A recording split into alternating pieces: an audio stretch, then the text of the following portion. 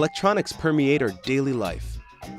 Rigid chips and circuits are vital components of so many devices integral to our society.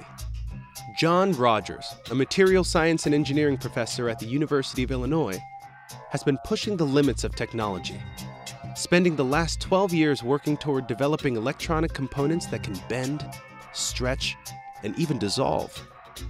We're making electronics over here, biology's over here. Now we can bring those two things together in a way that hasn't been possible before.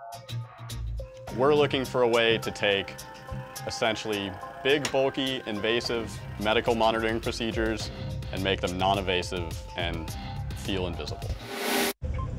The kind of characteristics you would want in electronics if you want to integrate with the body are characteristics that match the body. So you want tissue-like electronics that can laminate and come into conformal contact with different organs of the body in a way that's completely natural, completely non-invasive. So this is a silicon wafer, and it has good electronic properties. It matches well with the kind of fabrication steps that are needed to form integrated circuits. If you take the wafer, there are specialized materials tricks that we've developed that allow you to shave off the very near surface of this wafer. You end up with a flexible sheet of silicon. So I think my first reaction when I heard about this type of technology was cyborg research. But I saw it and I thought, oh wow, this is really cool stuff. This system can do all kinds of things. We've done a lot in 3 areas of the body in particular. Those 3 have been in neuroscience. We have devices that wrap the surface of the brain that can diagnose epileptic seizures with unprecedented precision.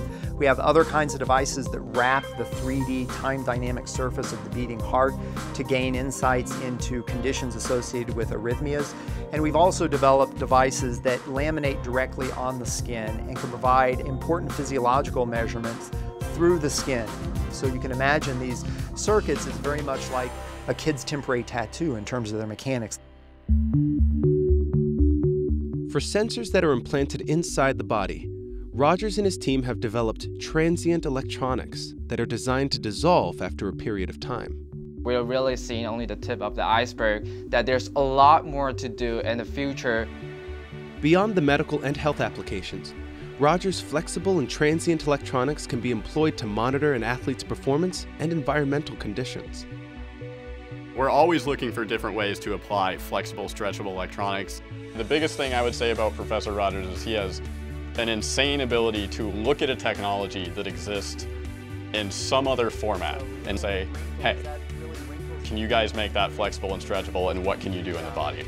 And you know, the answer might be no, we can't do that at the end of the day, but we don't know, so it's time to find out.